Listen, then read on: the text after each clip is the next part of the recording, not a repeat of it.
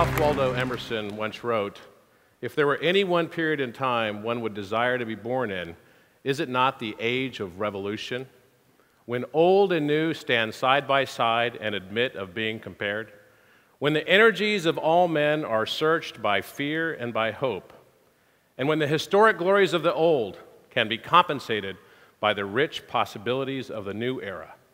This time, like all times, is a very good one, if we know what to do with it." If we know what to do with it. This reminds me of a story that happened 17 and a half years ago for me.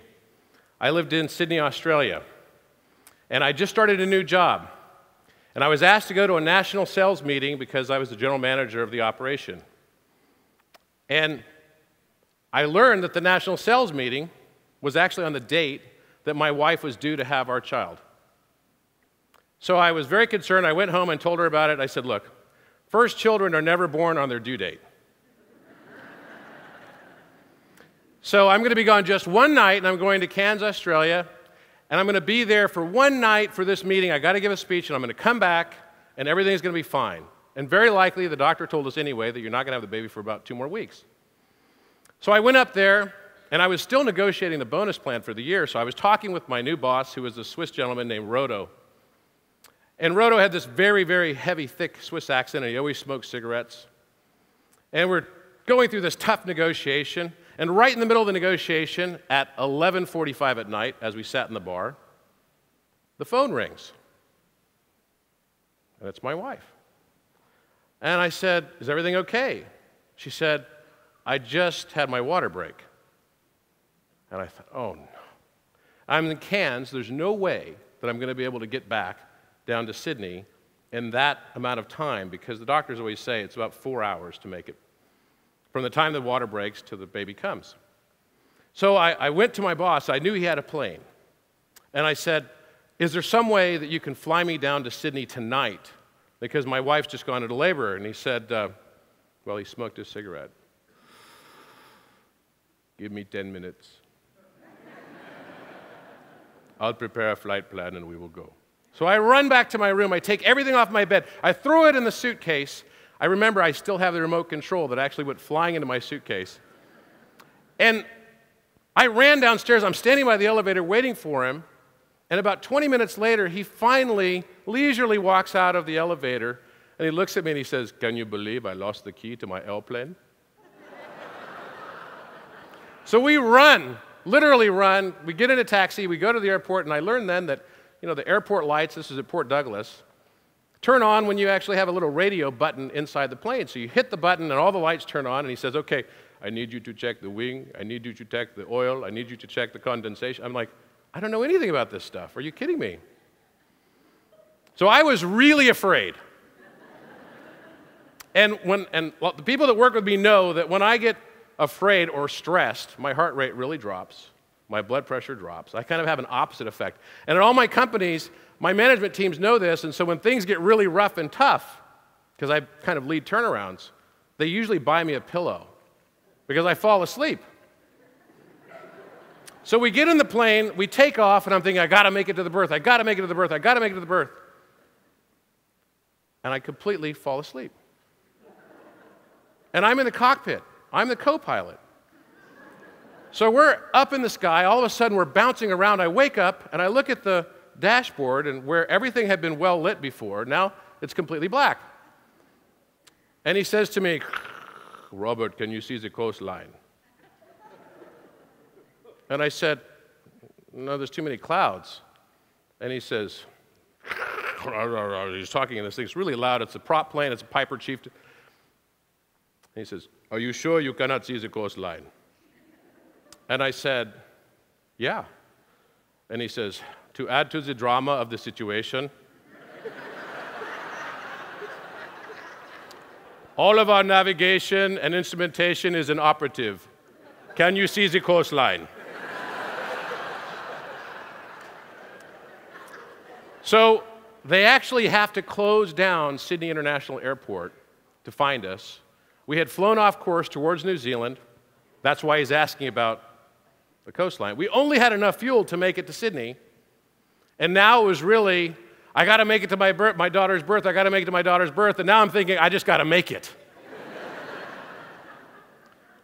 So finally, we come into Sydney, and we land the plane. I rush to the hospital. We land at 3:07, and it takes 30 minutes to get to Balcombe Hills Hospital, and I'm going as fast as I can. I make it there. I rush through the labor ward doors, and just as I run into the room where my wife was having our daughter, the doctor says, "He made it." The nurse says, "He made it."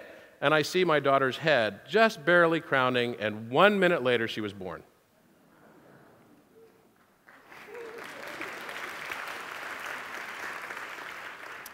Now, of course, I got to hold her at that moment, and it was the most awe-inspiring moment of my entire life.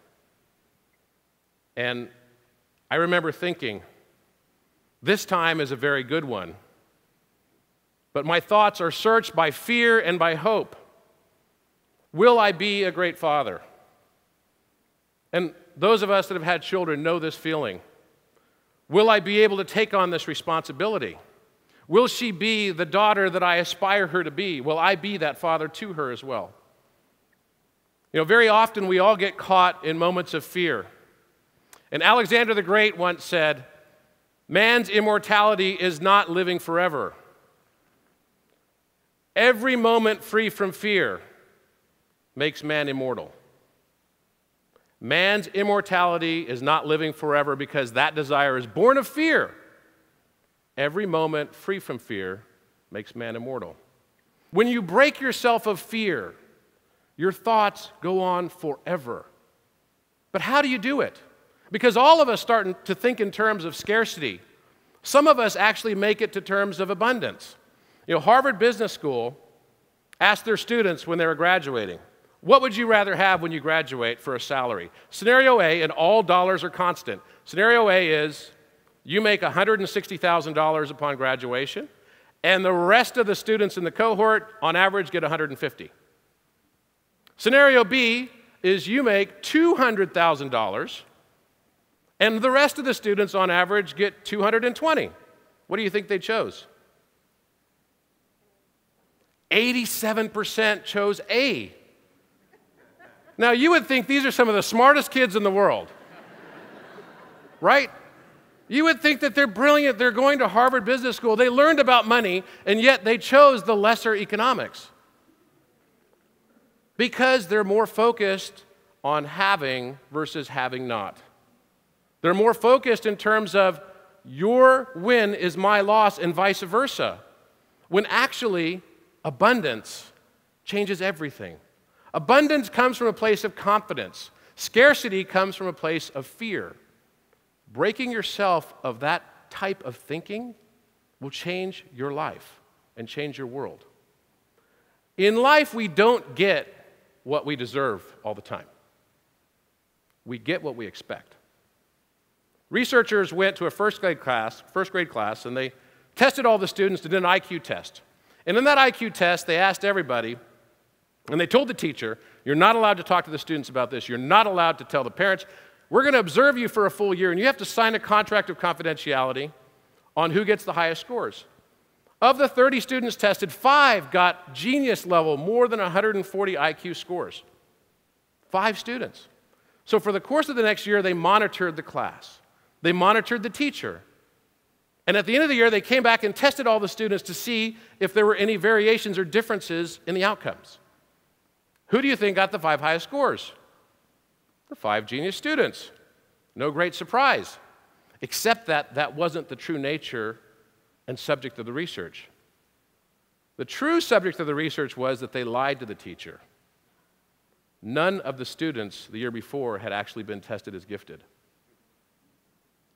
Her expectation that those 5 students at a subconscious level, and she really did follow the rules, led those 5 students to get the highest scores. 2 ways to overcome fear. And these are from my personal experience in life, so this is not anything more than just philosophy of Robert. One is gratitude. I've found it impossible to be fearful and grateful at the same time. if I let my mind stop for a moment and feel gratitude, even in moments of despair and difficulty, it makes all the difference in my life. The next way to overcome fear that I've found personally is to be intentional in my decisions. Everything that happens to you in your life can either be the best thing that ever happened to you, or it could be the worst. It's about your perception of that. About 18 months ago, I had a terrible, humiliating experience in my life. I had left a wonderful job 2 years before, and I left because I was recruited by Warburg Pincus, a very large private equity fund, to become CEO of Bausch & Lomb Surgical. And the intent was to spin out that business and to take that as a separate business and really try to derive value from it. And it was a dog of a business at the time. It wasn't performing very well at all. During the course of the next year, we changed the metrics of the business. It succeeded. It did really well. After a year and a half, I was ready. Okay, the company's doing great. Our employee willingness to recommend scores are really high. All of our scores across customer willingness to recommend are really high. It's time. Well, because we started doing so well and forecasted great growth, the parent decided they weren't going to spin off the business and that they could derive greater value by selling it to one party, the entire company. My hopes were dashed. I was broken. That night, I flew home from New York City, very broken. I actually threw up on the airplane. And the next morning, I woke up, and I remember thinking, today can be the worst day of my life, or it can be the best. It's up to me. I decided it was going to be the best. Later that day, I had an idea to create the first Medicare opt-out company in all of healthcare. The first company that takes no money from the government. I didn't realize how big of an idea that could be. It's a year and a half later, and Friday, just yesterday, I toured the Bausch & Lomb building. Bausch & Lomb was just bought by Valeant for $9 billion.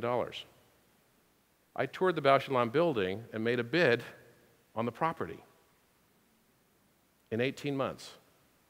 What can your mind do in 18 months if you free yourself from fear? Nelson Mandela spent 29 years in prison as a political prisoner, having done nothing wrong except express his ideology and philosophy. Every day while they made him chip stone, he remembered one poem by William Ernest Henley. Out of the night that covers me, black as the pit from pole to pole, I thank whatever gods may be for my unconquerable soul. In the fell clutch of circumstance, I have not winced nor cried aloud. Under the bludgeonings of chance, my head is bloodied, but unbowed. Beyond this place of wrath and tears looms but the horror of the shade, and yet the menace of the years finds and shall find me unafraid. It matters not how strait the gate, how charged with punishments the scroll. I am the master of my fate. I am the captain of my soul. Each of us is the master of our own fates. We can overcome fear with gratitude. We can overcome fear with intentional choice. And our perception drives reality. In life, you don't get what you deserve always, but you almost always get what you expect. That moment where I held my daughter, I decided 17 and a half years ago that every day I would tell her I loved her, that she would be a beautiful woman, that she'd be the best daughter I could ever imagine. Her name's Madeline.